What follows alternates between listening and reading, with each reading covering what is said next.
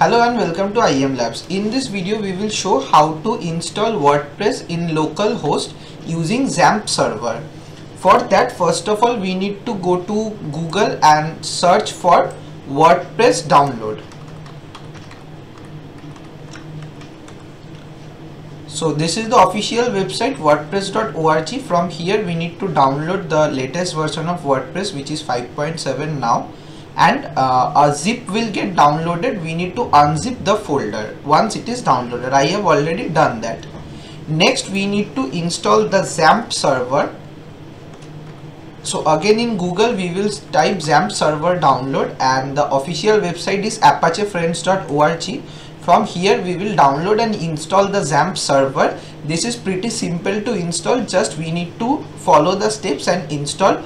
Only one thing is there, don't change the default location of installing Xampp Server, which is C drive. So once the Xampp Server is installed, we need to move the extracted folder of WordPress inside this htdocs folder, which is inside the Xampp folder. So here you can see, here is my WordPress folder, and next we need to first turn on the Xampp Server.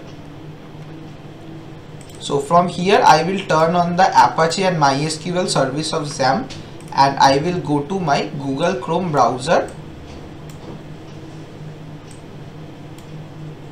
Now I will, in the first tab, I will type here localhost/WordPress to access the WordPress setup file.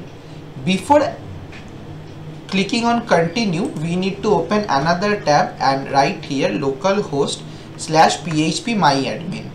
Here we need to create a database which the WordPress will store its file.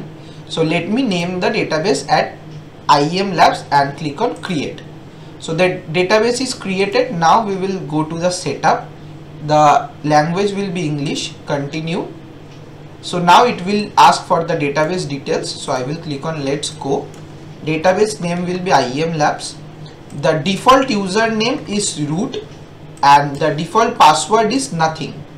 Database host is localhost and table prefix is WP. You can change these values. This is according to user's choice. Now I will click on submit. So if your database connection is successful, the installation screen will come, otherwise it will give an error. So my database connection is successful, the installation screen has come. So now I will click on run the installation.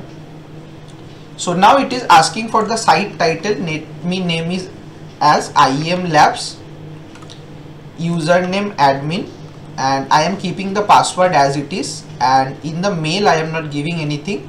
So now I will click on install WordPress. So the mail ID is mandatory, so let me give a mail ID.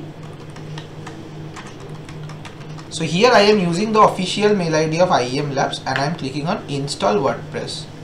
So here the WordPress has been installed. Now if I click on login, and if I log in using the existing username and password, so I will be able to log in into my WordPress dashboard. So this is how you can install WordPress in your machine locally using Xampp Server.